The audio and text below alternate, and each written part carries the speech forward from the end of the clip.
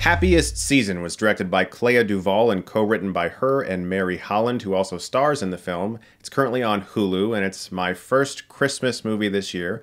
I always try to wait a little bit after Halloween, because I love Halloween so much that I have to, come off of it, you know what I mean? I get so excited about Halloween, and then once it's over, I get kind of depressed for a second, and I'm like, all right, Halloween's officially over, let's move on. There's other stuff in the world, god damn it. This film stars Kristen Stewart and Mackenzie Davis as Abby and Harper. They're a couple that's going home to meet Harper's parents for the first time. Along the way, Abby realizes that Harper has not come out to her parents, and so they have to pretend like they're just roommates, until she feels she's ready to come out to her parents, who she's afraid will not be very acceptive of this. When it comes to a Christmas romantic comedy, I have to really be in the mood. There's tons of Hallmark movies or Lifetime Channel movies that are just kind of embarrassing, and there are some that are actually not too terrible, but they all follow a very similar formula, and I have to really feel like watching them. Where I can watch a movie that takes place on Halloween all year, I have to be in the mood for a Christmas movie, and especially a Christmas rom-com. When it comes to Happiest Season, I wanted to see it mostly because I love Kristen Stewart and because I've always really liked Clea DuVall, and I wanted to see what she did behind the camera. This is not her first film, this is her second, and she understood something that I think is extremely important when it comes to this movie, and she pulled it off so well that I feel like the majority of people aren't even going to notice. When a director or a writer or an actor or anybody really of talent is able to make something look really easy, it probably wasn't. And what she did so well is make this movie fun. Why is that so amazing? Well, it's because this could have been a very depressing, raw, and real movie about a family that's not acceptive about a daughter that's telling them that she's gay. This movie could easily have gone in a different direction, one that would feel very important and would feel very relevant and extremely emotional. And while the movie certainly has its moments that are emotional in that way, this film retains its fun feeling. It retains a welcoming feeling. It's a movie that really anybody can watch and enjoy and have a good time and not feel sad when it's over. Because I think we've all seen movies about people who haven't been able to express to their family or friends their real selves because they're afraid what would happen if they did that. And sometimes, although it can be really empowering to watch a movie like that, it's really depressing. Happiest Season is a blast all the way through. It's really funny, and it's a really enjoyable movie. And that in itself is a feat to be praised, because the subject matter could potentially be extremely serious and heavy-handed. But they found a great way to honor that subject matter while also just being a fun Christmas movie that you can enjoy year after year. It's well acted across the board. Kristen Stewart and Mackenzie Davis are super charming in the movie. Daniel Levy is goddamn fucking hilarious in the movie and easily a standout. I laughed at just about everything he says. He's got this hilarious bit throughout the movie where he just says he's tracking everyone on his cell phone. Like he's got some kind of app and he's got all of his friends hooked into it, and he's always tracking them. He knows where they are.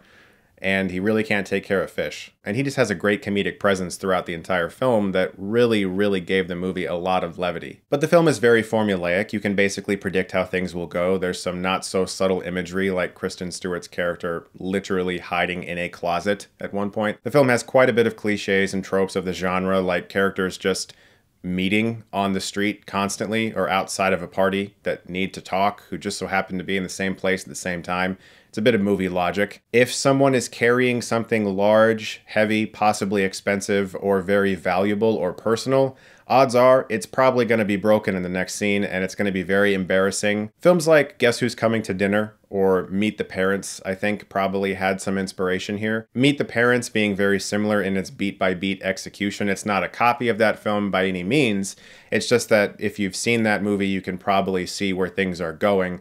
It's somebody who would really like to get engaged to their significant other, and they have to meet a family that ends up being kind of fucking weird, and they're keeping a lot of secrets as well, and it's a long series of embarrassing comedy and hilarity that ensues.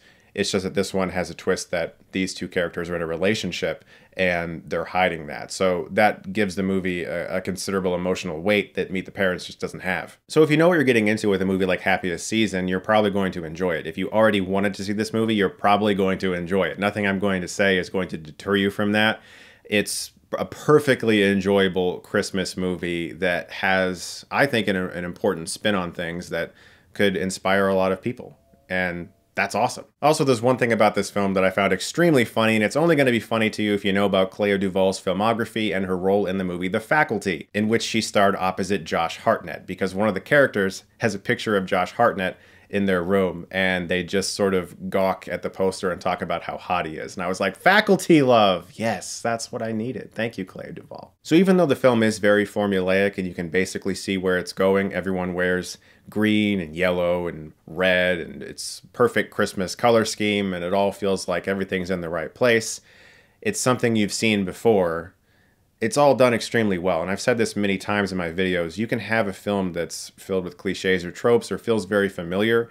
If it's done well, those things are almost always going to work. If you have the right talent assembled in your movie, and that comes down to casting, it's going to work. And this movie is cast wonderfully. All the actors are really good in the movie, especially Mary Holland as the sister in this family that is least appreciated.